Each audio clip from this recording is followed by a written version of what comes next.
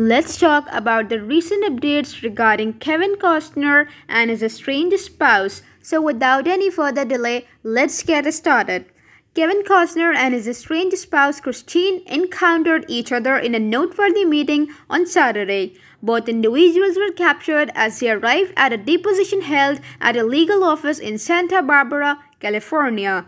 This marked their initial public appearance together since officially initiating divorce proceeding on May 1st.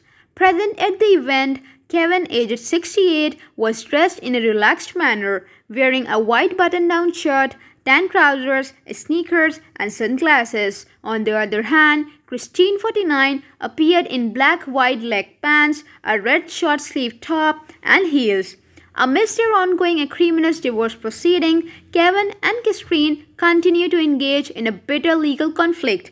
In the most recent turn of events, Kevin has lodged accusation against Christine and her legal team, asserting unscrupulous tactics of the most extreme nature in recently submitted court documents pertaining to their divorce. According to legal records dated August 10 and acquired by People, the legal representatives of the actor famous for his role in Field of Dreams have urged the California Superior Court to compel Christine to provide explicit responses to set of questions and concerning the validity of their premarital agreement, which Christine has contested. Kevin's legal team has also responded to Christine's claim that she was under duress while signing the agreement due to the surrounding circumstances and that she did not possess a complete understanding of it. Thank you for watching this video and stay tuned to our channel and we will be updating you more about this.